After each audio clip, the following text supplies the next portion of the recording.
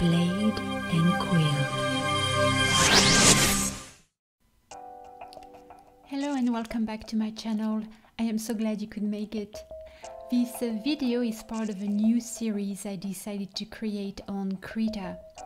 As you can see on your screen, KRITA is a free application that will allow you to create digital art as well as animations.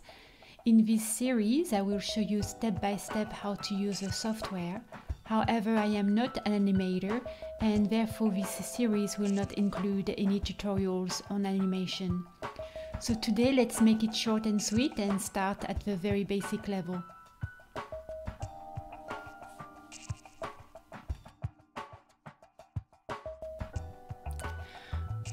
When you open KRITA, you are taken here and this is your welcome page. To open or create a new canvas, you can go right here on New File, or you can do Ctrl N, or you can go to the File tab and select New.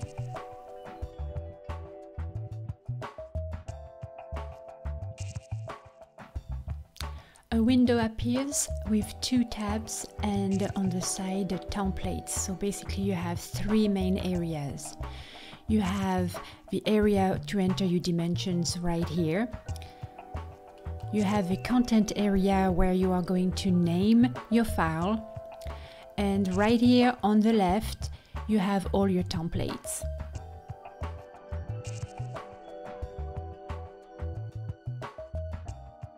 I would like to show you this very neat option, Create from Clipboard. It allows you to create a document from an image you stored on your clipboard or from a screenshot you took. Let me demonstrate. But before I start, pay attention to the dimensions right here. 293 pixels, 386 pixels. Now let me take a quick screenshot. And here it is. It loaded in the clipboard area and the dimensions are now 1721 pixel and 1745 pixel.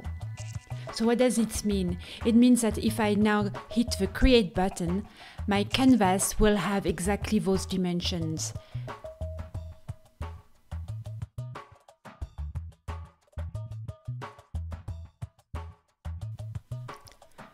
Alright, let's look at the Dimension tab. First, go and click on Custom the document.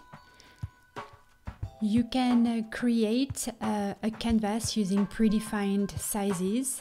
They are located right here. Scroll down and choose the size that you like. You can change the orientation of your canvas. This is the portrait orientation, and here is the landscape orientation. If you rather customize your canvas with specific criteria, you will do it in this area. You can type the dimensions of your canvas directly here. So let's say 4000.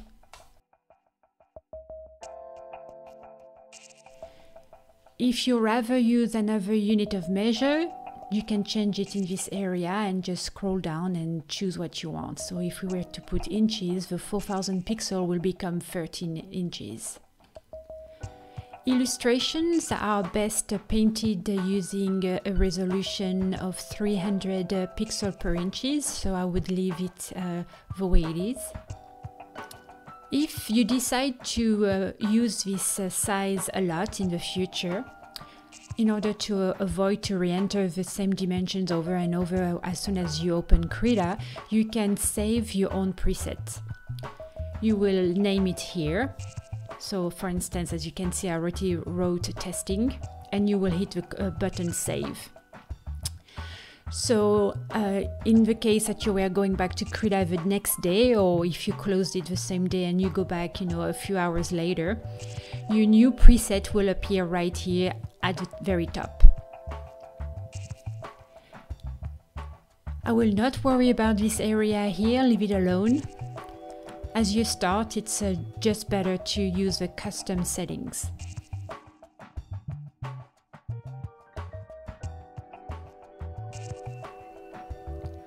You will name your your canvas in the Content tab. Try to be as descriptive as you can. As you can see in this example, I put a number and a date. A number, as you may have several versions of the same idea. Do not worry about this area here, the area called layers, leave it at 1. If you don't want your background to be white, just click in this area and choose a new color. You can change your color here or in this area.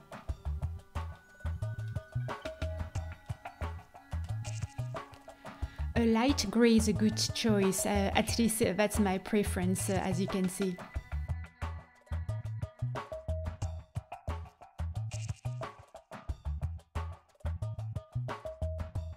Finally, you can add a description to your work if you want, but it's really optional. So that's it, you are done entering all your information. Now you can hit the button Create.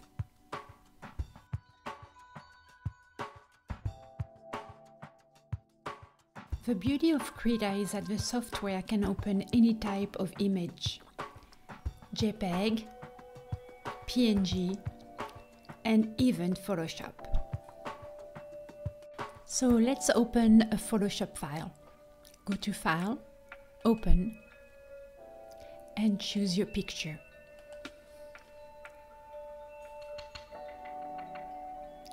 What I really wanted to show you is that KRITA imported all the layers that I had created in Photoshop. So for instance here I can turn off the egg layer or maybe the background layer. All the layers are right here. Everything that I've done. That is the beauty of KRITA. So we are done for today. I hope this little first tutorial was helpful.